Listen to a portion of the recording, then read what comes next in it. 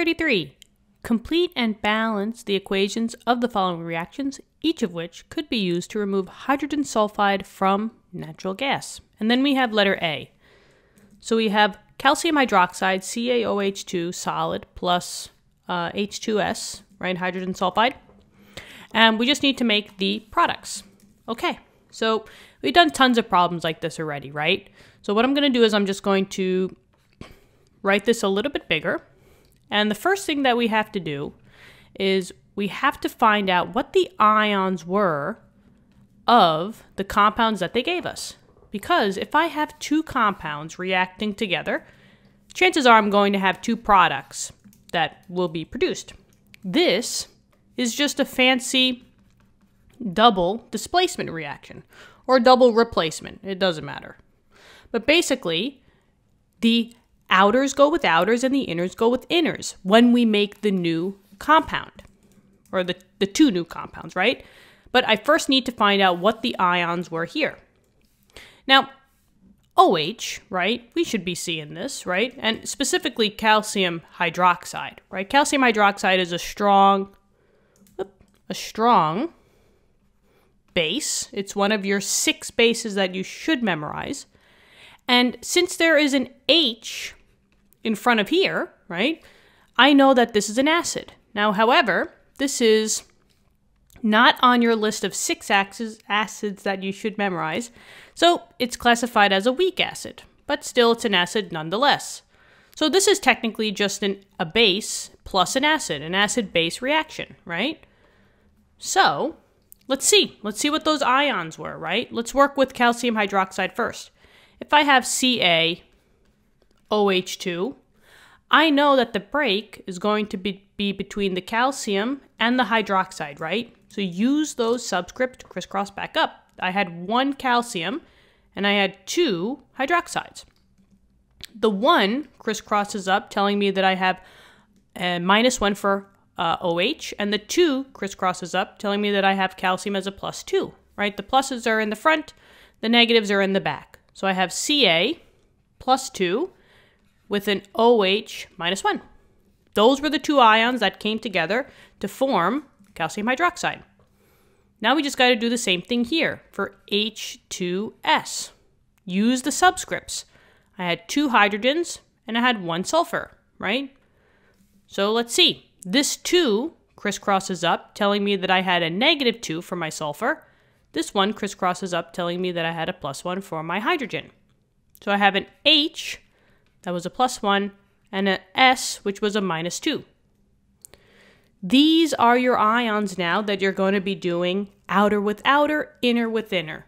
If you think of this as like a box, right? The outer ones of the box would make the new compound, so the Ca +2 and the S2-, those would form a new compound.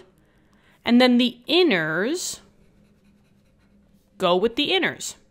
That would be a new compound. So the yellows make a compound together and the blues make a compound together. Doesn't matter which one you do first. Let's do the one with the calcium, so the yellow one. So now I have calcium, that's a 2+, reacting with S2-. Now we use those charges to crisscross down to find the compound. So this 2 would tell me that I have 2 sulfurs, and this 2 tells me that I have 2 calciums. So as of right now, it's Ca2S2. However, this is an ionic compound. And remember, ionic compounds, right, metal and a nonmetal, they need to be simplified at all costs. So if I have 2 calciums and 2 sulfurs, that's not the most simplified. I can divide each by 2 to get an even simplified, more simplified compound. 2 divided by 2 is 1, and 2 divided by 2 is 1. So this would basically be CaS, right? You could put 1 and 1, but usually you don't really see 1s. So this would just be calcium sulfide, CaS. Plus, now we just got to do the blues. And remember, the pluses go in the front, the minuses go in the back. It's just good practice. So I have H plus 1, right, coming in with OH minus 1.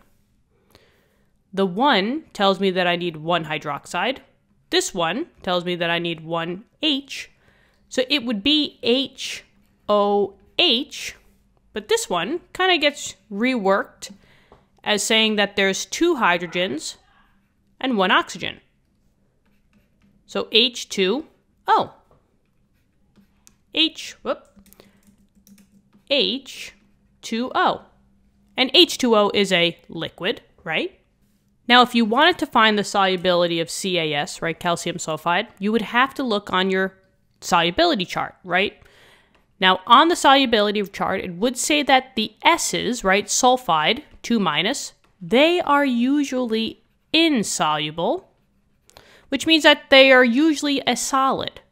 So you might think, I put a solid here. But there are exceptions, and the exceptions are if the other atom that is paired with the sulfur, right, is either in a group 1, a group 2, or if it's ammonia, right? Chances are just notice for group 1, group 2, because there are other ions that make this insoluble as well.